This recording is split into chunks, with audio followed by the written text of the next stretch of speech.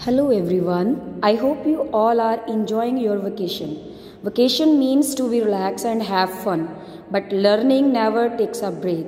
So let us dive into the world of numbers and let's begin with chapter multiplication and division. That is your holiday homework. Dear students, let's begin with exercise 3.1. Before start the exercise 3.1 multiplication, I want to tell you one thing, that you must learn tables, then the multiplication and division will be quite easy for you. So let's start. Question number A, 1. 4258 multiplied by 36. This is a double digit multiplication. So we will start with the ones place digit, that is 6. 6 8 the 48. 4 carry for the next one, and 8 I have right here. 6 5 the 30. 3 forward next one, and 4 I have right here. 6 2 the 12. 12 plus 3 15. 1 carry again. 6 4 the 24 plus 1 25.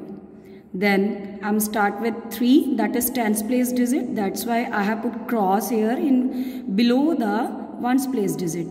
So 3 8 the 24, 4 I have right here, 2 carry for the next one. 3 5 the 15, 15 plus 2 17, 1 carry forward. 3 2 the 6 plus 1, 7 again. 3 4 the 12. Then we will add these all numbers. This is 8, 4 plus 4 that is 8, 5 plus 7 that is 2, 5 plus 7 12 plus 1 13, 1 carry again. 1 plus 2, 3, 3 plus 2, 5, and then 1. Similarly, next question is there. So, I think you can try it by yourself, and you can take the help of your parents and guardians also. Then there is a product in which multiplier and multiplicand is there, and multiplicand have 2 zeros. These questions are very simple. Don't go for the long calculations. Just count the zeros with multiplicand and multiplier. Here are 2 zeros. I have write as it is. Then multiply 118 by 2. So 2 8 the 16. 1 carry. 2 1 the 2 plus 1 3. 2 1 the 2. So in front of these zeros I have write 236. Similarly in the next question, 111 into 500. Again 2 zeros are there. So I have write 2 zeros as it is. Then 5 on the 5, 5 on the 5, and 5 on the 5. Okay, I hope it's clear to all of you. Similarly in the third question, triple zeros with multiplicand. So 3 zeros I have write as it is. Then multiply 246 by 8. You can do it in one side. This calculation you can do in one side. I hope it is clear, and if you don't not understand anything, we will discuss in the class after the vacation. The next topic is, which we have done already in the previous term, first term, that is rounding off nearest to 10 and rounding off nearest to 100.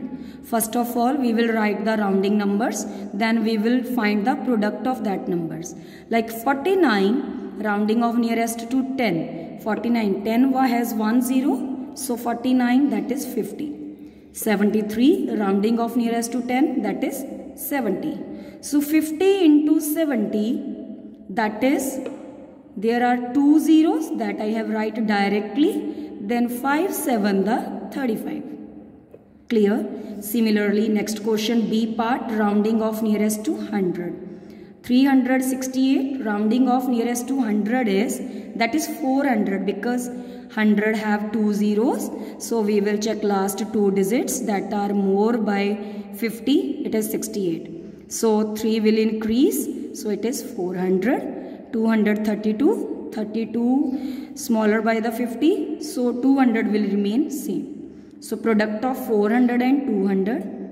4 zeros are there. I have count 1, 2, 3, 4. So write 4 zeros as it is. 4 to the 8. Then again exercise 3.1 part D, that is a division. But you will not go for long division. It is a find quotient and remainder without actual division. So what is this question? 6596 divided by 10. In the divisor there is a 0. So how many zeros? We will count that. 1 0 is there. So in the dividend, last digit we will mark as the remainder and rest all digits are our quotient. Then in the next question, 9512 divided by 100. 2 zeros are there with the divisor. So we will mark 2 digits from back side in the dividend, that are 12. 12 is our remainder. Then 95, which left numbers 95, that are quotient. Similarly, 1239 divided by 1000. 1000 have 3 zeros. So 3 digits from back side, that are remainder, and left one quotient is 1. 64,135 divided by 10,000. 4 zeros are there. So 4 digits from the back side are a remainder and quotient is 6 only. I hope it is clear to all of you. You can watch the video again and again if you don't understand the concept. Otherwise, we will discuss in the class after the vacation. Thank you. Have a nice day. Have a wonderful vacation.